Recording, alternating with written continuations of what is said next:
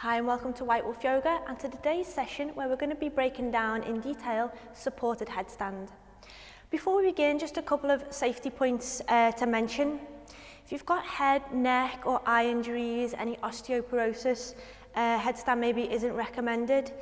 If you're not too sure, you're best speaking to a doctor before giving this a go, but we'll just take it as you've been practicing yoga for a while, you're building the strength and you're looking towards the next step of getting into your headstand. We'll just start with doing a little bit of shoulder strengthening, just getting our muscles warmed up in the areas that we need to target. So we'll begin in our tabletop position and we'll just take a few rounds of cow and cat. So as we inhale, we'll press up into a cow stretch. And then as we exhale, round back off into cat, pull that heart upwards between the shoulder blades and pull the navel in towards the spine. A couple more rounds. Inhale to press up and open. And exhale, round off and back. Relax the head, relax the neck. One more will go. Inhale, up and into cow.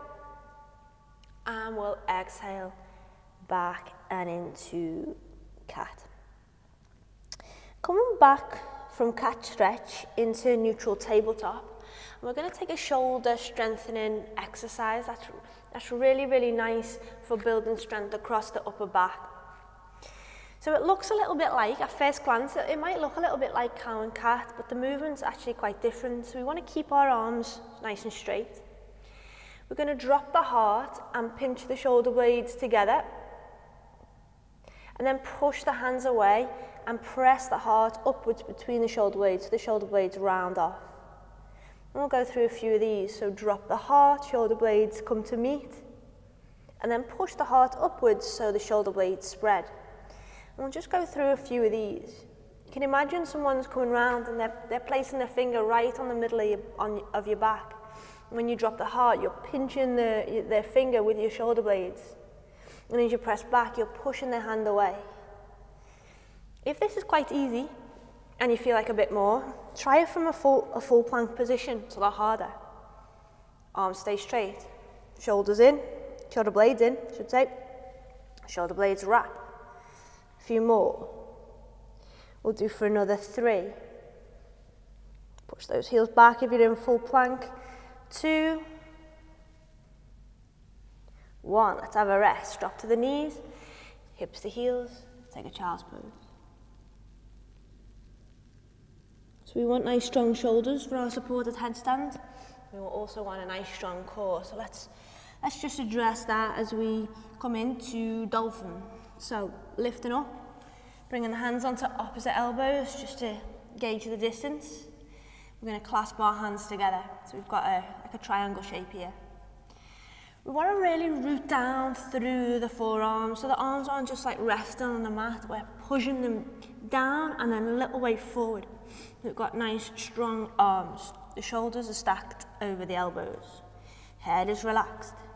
Tuck the toes. Press into the forearms and lift up. It's a bit like a down dog.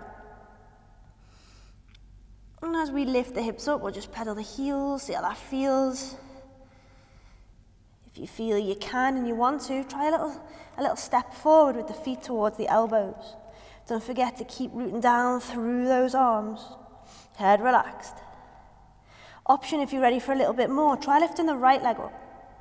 Inhale here, and as we exhale, can we bring the right knee towards the right arm? And exhale back. Let's go 2 more. Inhale. Exhale back. 1 more. Inhale. Exhale back, release. Press through those arms, lift the hips up nice and high, draw the heels low. Go left side, inhale, lift. Exhale, knee to arm. Take it back, inhale, lift. Exhale, knee to arm, 1 more. Inhale, lift. Exhale, knee to arm. Inhale, lift. Exhale, release. Drop to the knees, hips to heels. Relax and breathe. Reconnect to the breath, slow and deep.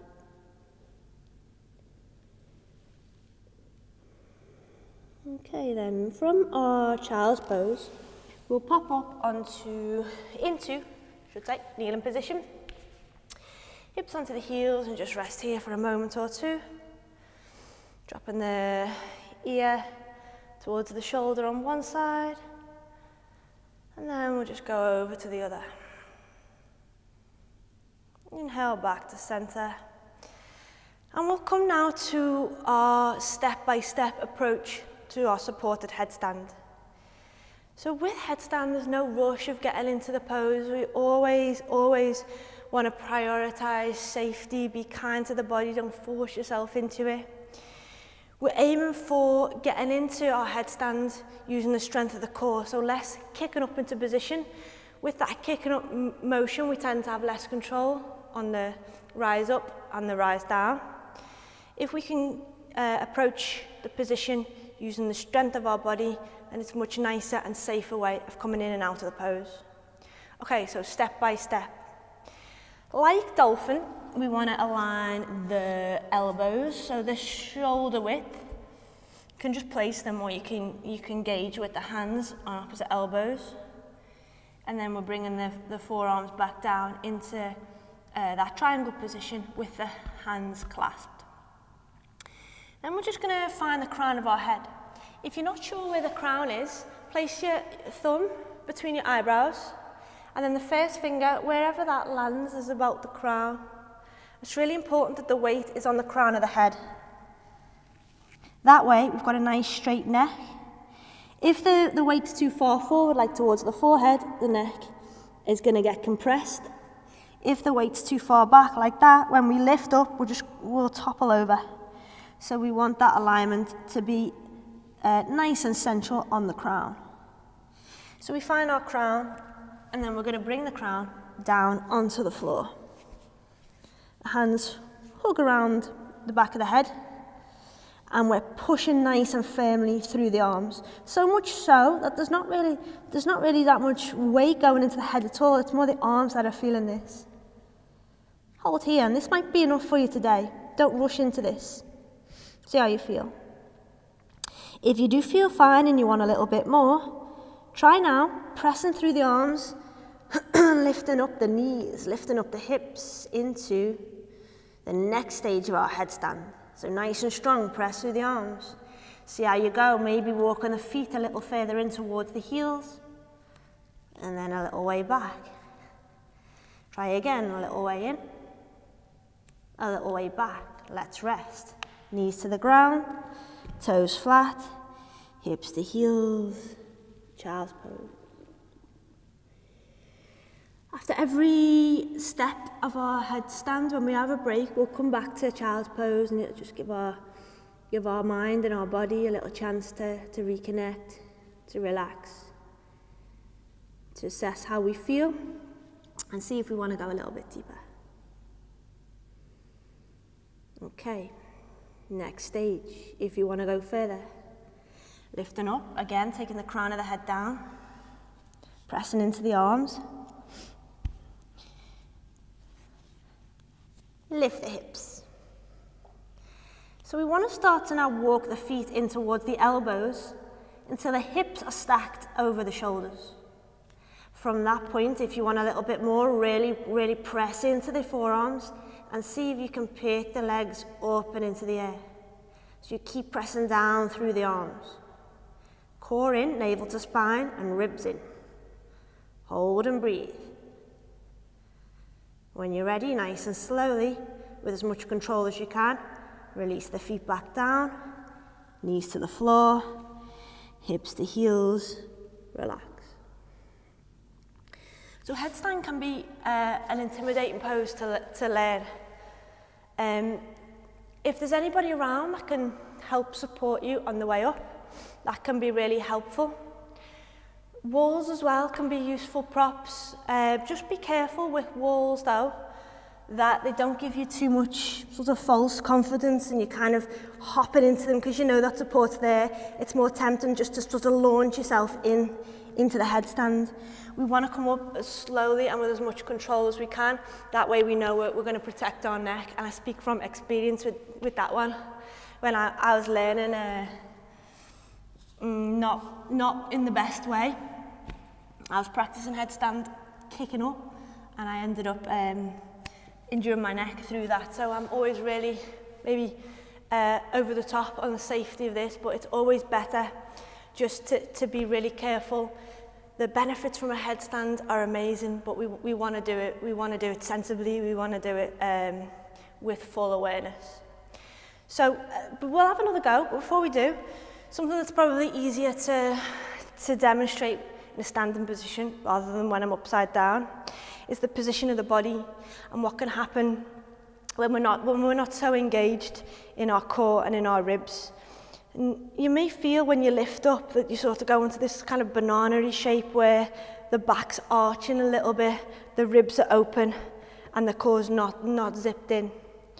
So if you imagine that you're upside down, we want to be less like this and more like this, with our ribs knitted together, nice and tight, and our navel in towards the spine.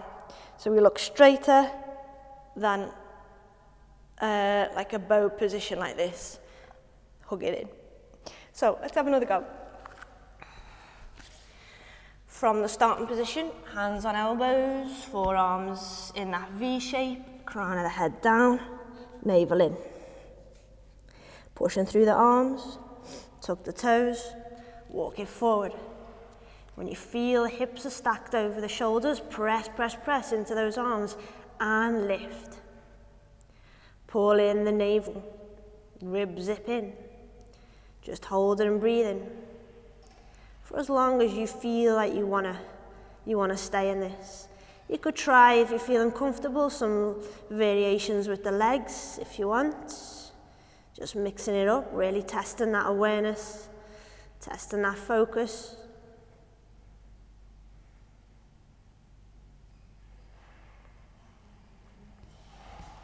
And then when you're ready, in your own time, nice and slowly, release down. Knees to the floor, hips to heels, and breathe.